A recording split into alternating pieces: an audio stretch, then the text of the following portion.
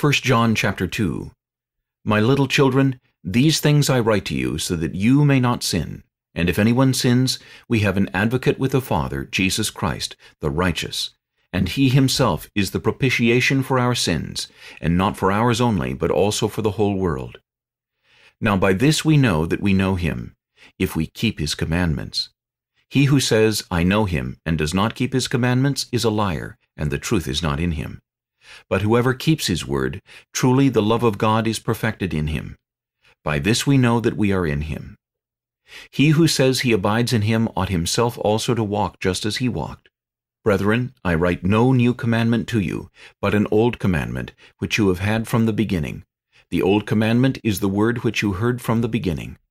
Again, a new commandment I write to you, which thing is true in him and in you, because the darkness is passing away, and the true light is already shining. He who says he is in the light and hates his brother is in darkness until now. He who loves his brother abides in the light, and there is no cause for stumbling in him. But he who hates his brother is in darkness and walks in darkness, and does not know where he is going, because the darkness has blinded his eyes. I write to you, little children, because your sins are forgiven you for his name's sake.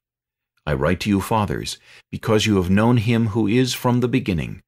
I write to you, young men, because you have overcome the wicked one. I write to you, little children, because you have known the Father. I have written to you, fathers, because you have known him who is from the beginning. I have written to you, young men, because you are strong, and the word of God abides in you, and you have overcome the wicked one.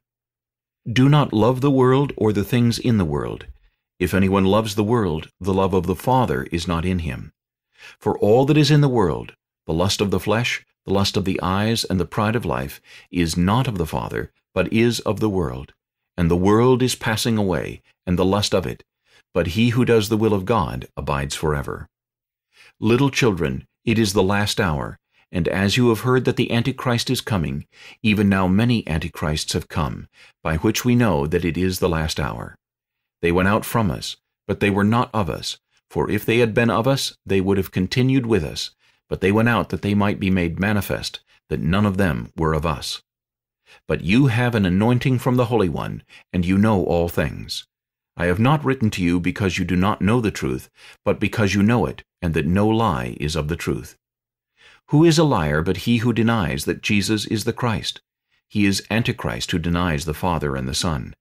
Whoever denies the Son does not have the Father either. He who acknowledges the Son has the Father also. Therefore, let that abide in you which you heard from the beginning. If what you heard from the beginning abides in you, you also will abide in the Son and in the Father. And this is the promise that he has promised us, eternal life. These things I have written to you concerning those who try to deceive you. But the anointing which you have received from him abides in you, and you do not need that anyone teach you. But as the same anointing teaches you concerning all things, and is true, and is not a lie, and just as it has taught you, you will abide in him. And now, little children, abide in him, that when he appears, we may have confidence and not be ashamed before him at his coming. If you know that he is righteous, you know that everyone who practices righteousness is born of him.